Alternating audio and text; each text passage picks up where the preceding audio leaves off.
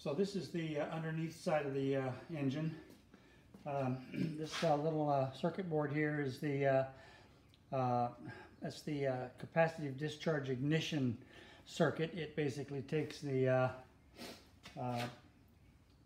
3 volts or so from the battery power supply and generates a high voltage to fire the spark plug. This is the high tension lead right here, this little black wire here that goes to the spark plug. This big silver piece of aluminum here is simply a grounding bar, bus bar, that connects the cylinder assembly to the crankshaft, flywheel, etc. assembly. So they're all connected to ground through that particular bar. So that's the ground bar. These 3 leads here go to, up here it goes to a hall sensor on the camshaft, which there's a magnet on there that triggers the circuit to fire. So this electronic circuit is driven by that hall sensor, and that hall sensor, when it gets the signal, this thing turns on and fires the spark plug. So that's, I think, pretty much it for the electronics on the underneath side.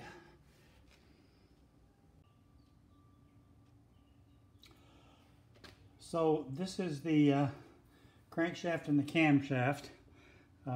This rod here is actually the crankshaft, and as you can see, it connects to the connecting rod back here. And this small gear here is what drives the camshaft gear, which this is the camshaft in here. 2-to-1 ratio, so that the camshaft turns at half the speed of the crankshaft. This over here is the push rod that actuates the exhaust valve. There is a lobe on the camshaft here, which as you rotate it, you can see that lobe comes around and activates that push rod to open the exhaust valve. This set of wires coming up through here goes to the ignition circuit, and in this plastic sleeve here there is a hall sensor which is connected to those wires. In that aluminum disc there is a small neodymium magnet, and as that magnet turns, you can see it turns with the camshaft. As that turns and passes the magnet, or passes the hall sensor, it sends a signal to the ignition circuit underneath to fire the spark plug. This screw sticking up out of the top here allows you to rotate this sleeve back and forth, and that basically lets you set the timing. Moving it to more of a vertical position advances the timing, and moving it down more horizontal retards the timing. I actually think it's better to run it so that it fires a little bit either on or past dead center, which would be considered kind of slow timing. But the whole objective of this engine is to run pretty slow, so that's the reason I like to run it slow. I like to run it retarded. You see a couple of holes here. There's one there and one there. Those are basically oil holes. Put a couple of drops of oil in each one of those to oil the crankshaft. I also usually put a couple of drops of oil on the gears here to lubricate them before I start it up. Then there's I don't think you can see it here, but there's also there's also a hole. There's a hole right there in the camshaft that you can put a drop of oil in there, and that'll oil the camshaft, and put a drop or 2 of oil in there every now and again. Back here on the back of the flywheel, you see there's a couple of big neodymium magnets here. There's 2 on this side and 2 on the other side, on either side of the flywheel. Those are basically kind of brake magnets or drag magnets. They induce a small current in the flywheel. It's through eddy currents, and because of the strong magnetic strength and the iron rim. So that acts as a kind of a drag on the flywheel to give it a little bit of a load. The engine runs better if it's under a little bit of a load. This is the carburetor. You can see it has a fuel line that runs from the gas tank here up to this little connector on the bottom of the carburetor. This silver knob here is the throttle, and so turning it clockwise decreases the RPMs, and turning it counterclockwise increases. I usually like to run it at about 1/4 open, so go all the way to close. Don't force it. Don't force it, or you will hurt the seat in the carburetor. But if you open it just to where it stops turning, then open it about 1/4 of a turn. Of course, you can open it more than that if you want to go faster. This knob up here is the fuel mixture.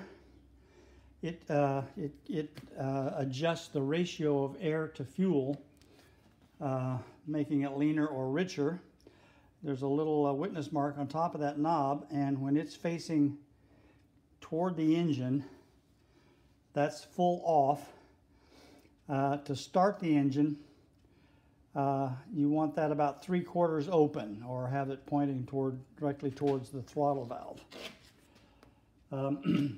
Down here you can see this hole in the side of the carburetor there. That's the air intake, and there's a little piece of brass tubing wrapped around that with a slit in the side, and if you turn that, you see like that, that closes, that as you turn that further and further, it closes off that hole. So this acts as a choke. So when the engine is cold and you want to start it, even if it's slightly warm and you want to start it, you want to turn that this way so it completely closes off that hole. There's no opening in the end here at all. So that shuts off all the air to the engine and gives it a really rich mixture to get it started. We'll come back to the starting procedure a little bit later on in the video. But that's completely open. And of course you can run it anywhere in between there as you need to make the mixture richer or leaner. Or you can use this knob up here. This one is a little more sensitive, so it sometimes is better to use that. So back here is the cooling tank. When you run the engine, you want that to be full of coolant up above this line here. So you want the coolant to come up to 1/4 inch from the top. Needs to be above this line here because this is the water return line. Down here you can see the water feed line. So as the engine gets warm, the coolant in the which is in the cylinder jacket surrounding the main cylinder, as that gets hot from running, convection currents are set up, so the water tends to rise up this pipe through here and into the top of the tank, and it draws cool water into the bottom through this bottom pipe and into the bottom of the cylinder. So it's important to have the water level above this so the convection cycle can circulate the water and keep the cylinder cool or relatively cool while it's running. I found that as long as you have coolant in here, the right amount of coolant, you can run this engine essentially forever and it won't overheat. The cooling system is pretty effective.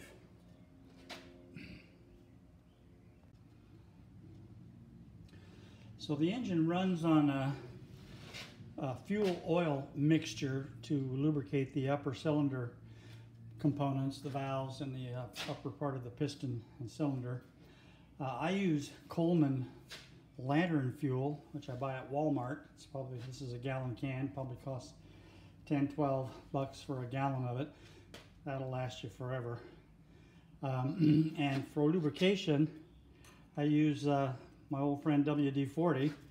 I mix it up in this container here, and I usually just put like a couple of small squirts in there. Not much at all. And then I don't fill this full. I usually just put enough in there for enough to run it a couple of times. Well, this isn't going to work very well. Let's come around on the other side so that I'm more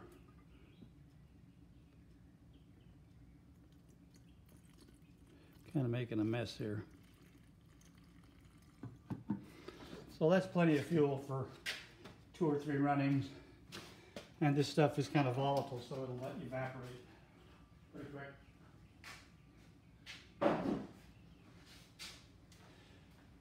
Now I can use gasoline in this engine, but gasoline burns kind of dirty and smelly, so it'll gunk up the engine pretty quickly, and you'll need to clean it off, clean the valves out and stuff, because it'll get carbon buildup and everything in there. This is basically naphtha. This Coleman fuel is naphtha, and it burns pretty clean and it doesn't smell offensive. So it's just a much better choice as far as I'm concerned on what to use when running this engine. Now you can see on the back of the tank there's a sight glass, a clear glass section on the back of the tank, so you can see how much fuel is in there. That is actually a surplus watch crystal, pocket watch crystal probably. I bought a bunch of those on eBay, and that's just super glued on the end. It does leak just enough that not that you can see any pooling or puddling or anything like that, but if you leave fuel in there over the course of 24 hours or so, it'll empty itself. So I usually just put enough fuel in there to run for, 10, 15 minutes, 30 minutes, which means I don't usually put more than, maybe a quarter of an inch in the bottom of the tank. That's plenty for a pretty long run, and you won't be wasting a lot of fuel through evaporation this way, because whatever you don't use will evaporate out of there, and you'll lose it. There is a vent hole in the top of that screw, by the way, that cap, by the way, so that as it uses the fuel, it can get fresh air in there for the venting. And you can see the fill line right there. I've only got about a quarter of an inch, maybe a little over in there. So to start the engine, you need to go through a little bit of a checklist. First of all, make sure that you've got plenty of coolant in the cooling tower there. Make sure it's above the level of this line. Put a couple of drops of oil in the little oil holes here on the crankshaft, on the gear, camshaft, and bearing.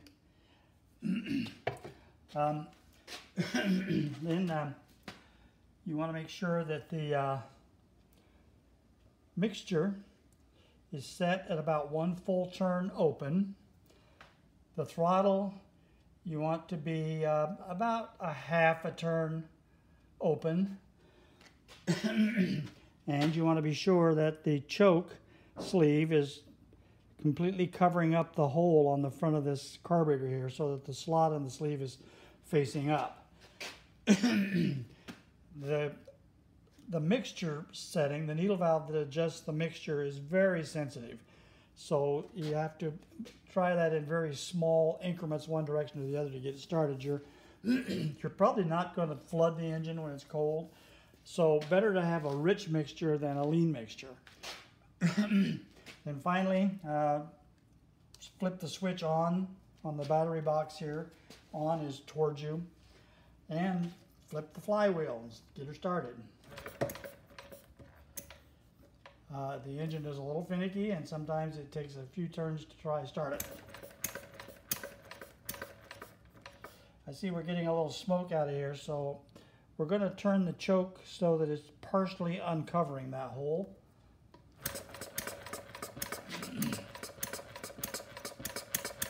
Okay, I'm opening up the choke a little bit more. A little bit more. A little bit more. And there the choke is fully open. Now this engine wasn't totally cold, so the mixture didn't need to stay rich for very long. Now I'm going to adjust the needle valve. You hear it's misfiring. So I'm going to start closing the needle valve by turning it clockwise, very slowly. I'm listening to see if it starts hitting more regular and speeding up. Now you can see I've got it about 7/8 of a turn open. And there it's approaching 3/4 open. and that's right at about 3/4. That's the settings that it likes to run best at. Now that's running pretty fast, so we can start closing down the throttle a little bit at this point. And I'm doing that by turning it clockwise.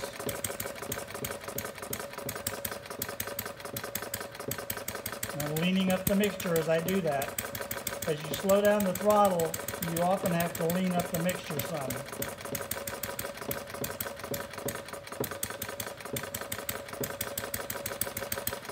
Very sensitive.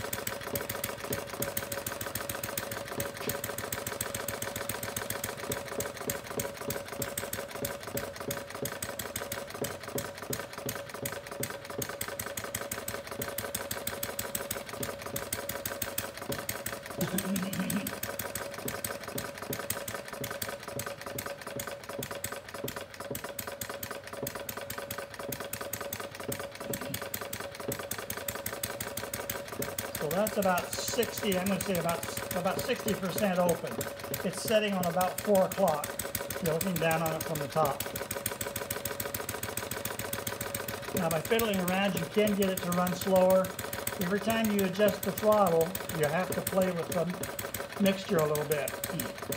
And after it gets good and warm, it's a little easier to do that. This manifold heats up pretty quickly because the exhaust valves are going, the intake is bringing gas fuel through here into the manifold, but the exhaust gases are coming back out through that same manifold, so it tends to heat up pretty quickly.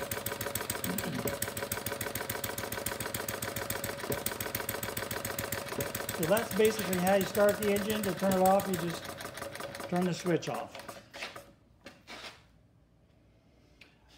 Now, to restart it at this point, you may have to give it a little bit, you may have to richen it up a little bit. Let's just turn it back on and try it.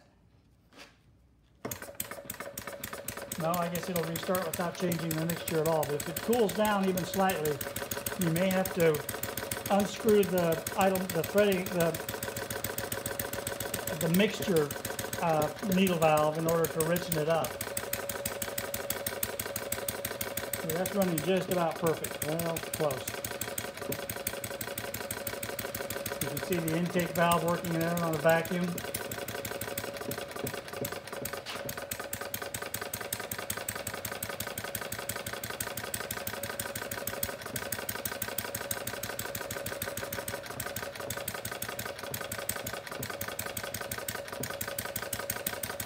The timing at 1 o'clock on that lever is just about right.